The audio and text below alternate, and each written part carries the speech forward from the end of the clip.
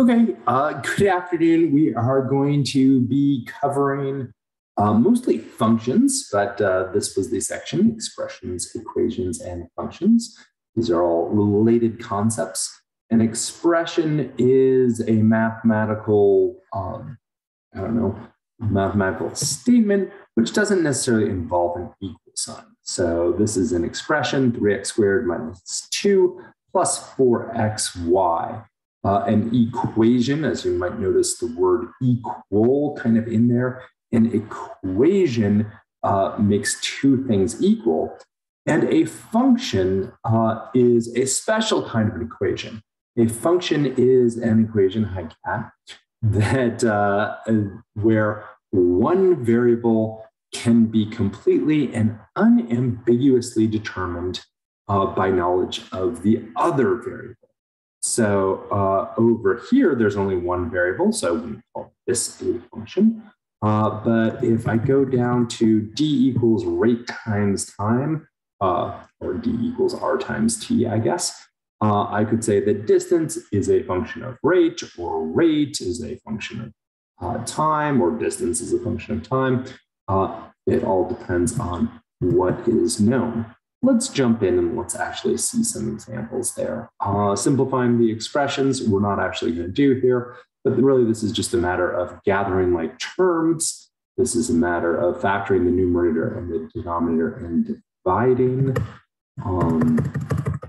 evaluating expressions for specific variables. So I would set x equal to -2, write this as in parentheses -2 minus 3 times in parentheses -1, and go from there. Solve the equations, very much the main thing you did in Algebra 1, where I would isolate the variable, get it to say x equals something. So we would subtract 15 and get 18 divided by 9 and get that x equals 2. Here we talk about literal equations where you will end up with an expression for r, but not necessarily a value for r. And here's where we get more into functions. So a function is often written this way, which just got highlighted on the screen right there. Highlight on the screen right there. This would be pronounced d of t equals 20t. There it is, d of t equals 20t. And what it's basically saying that the distance, I know that that's what this is meaning, distance as a function of time equals 20 times time. So if you were going 20 miles per hour, you could find your distance if someone just told you the time. Someone said the time was, oh, I bicycled for 1 hour. You'd say, oh, I went 20 miles, 2 hours, and I went 40 miles. 3 hours, 60, 3.5, 70, et cetera, et cetera. So if someone tells you the time, you can unambiguously tell you exactly what that distance is.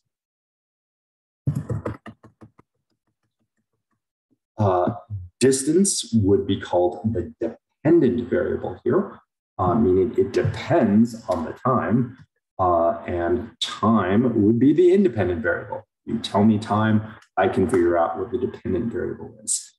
Honestly, in an equation like this, they're kind of one and the same. If you told me a distance, I could also have told you a time. Okay, so just a little bit more of this function notation. Every now and then I get people who think that this says f times x somehow equals x squared plus 3x minus 1. Where the x is really unimportant. It could be a star, it could be a monkey, it could be Cookie Monster for all I care. Basically, we're saying that the way to find f, if you knew what x was, is you would take that value, square it, add it to 3 times that value, and subtract 1. So it doesn't matter whether this is an x, or a z, or a star, or a Cookie Monster.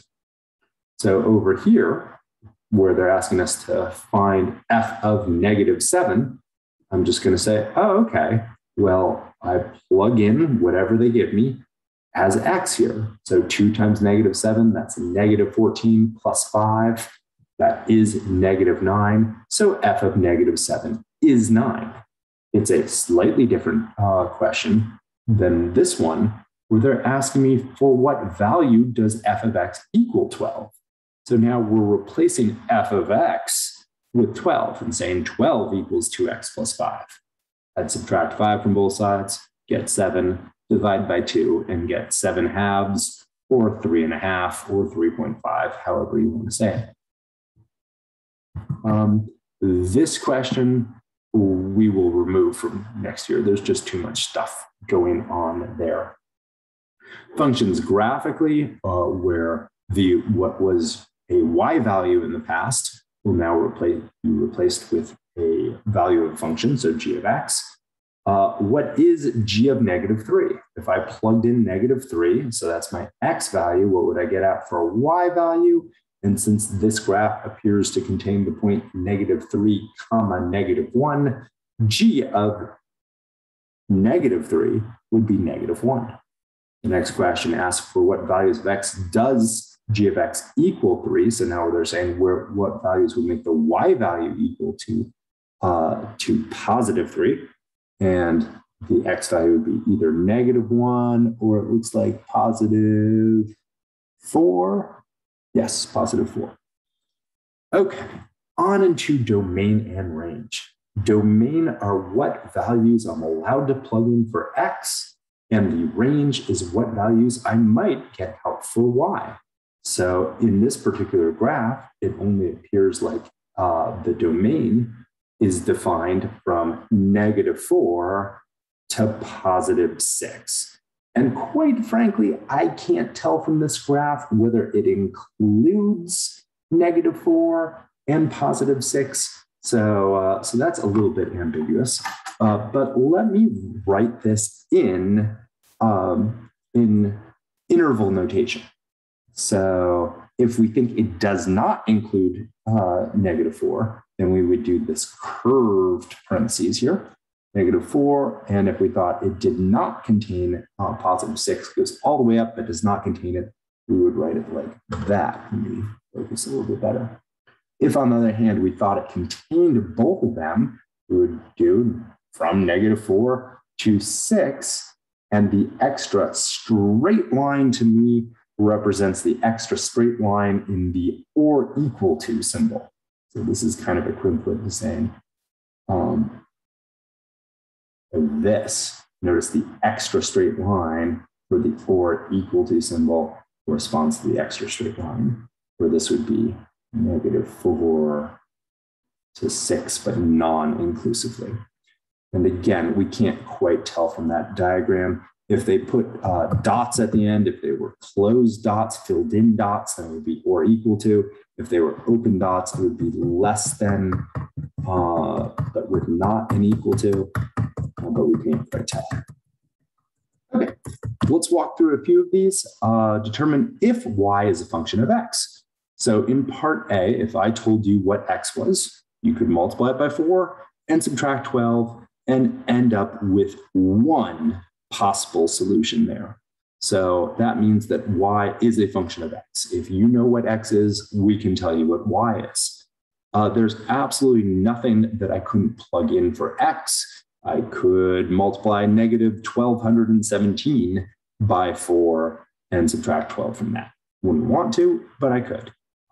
When I do that, I could get any possible number. I could basically plug in any number for y and figure out the x value which corresponds. So the domain and range are both all reals. So in A, it is a function. The domain is all real numbers, which means everything from negative infinity to positive infinity.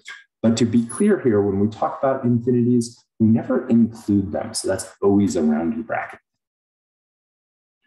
The range is the same thing from negative infinity to infinity. And perhaps you notice that that is just a line which has a kind of normalish slope.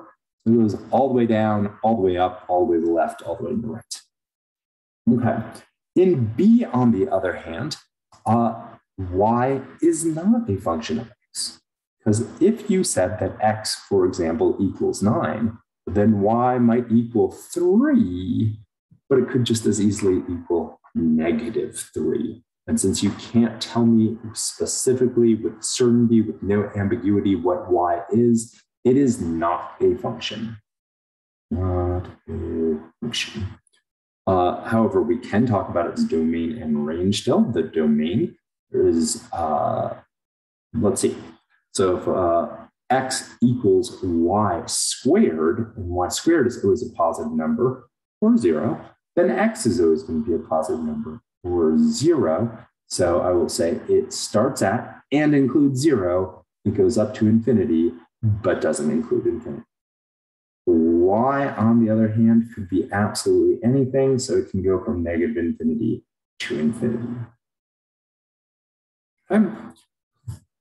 In C, that is a function. If you tell me what x is, I can tell you specifically what y is.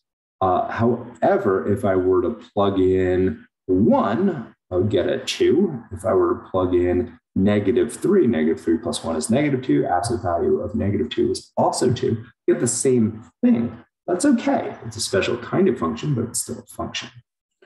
The domain, there's nothing I can't take the absolute value of, nothing I can't add 1 to. Seems like it is all reals to me.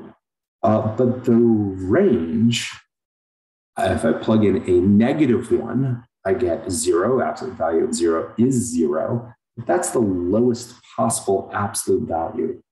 Now, it does exist. I can do that. And I can do anything above that. You want 72? Great. Plug in 71. And in part D,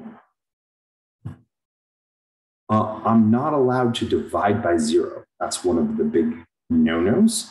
However, assuming that I'm not dividing by 0, whatever number I plug in for x, I would get one specific value for y. So again, we have a function here.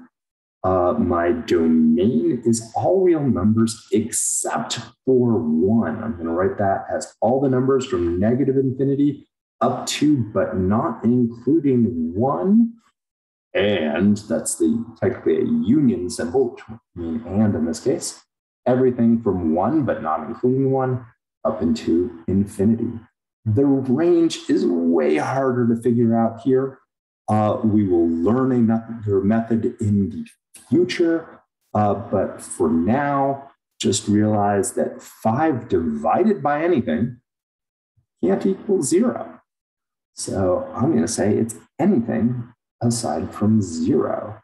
So look a fair amount like what we have going on up there.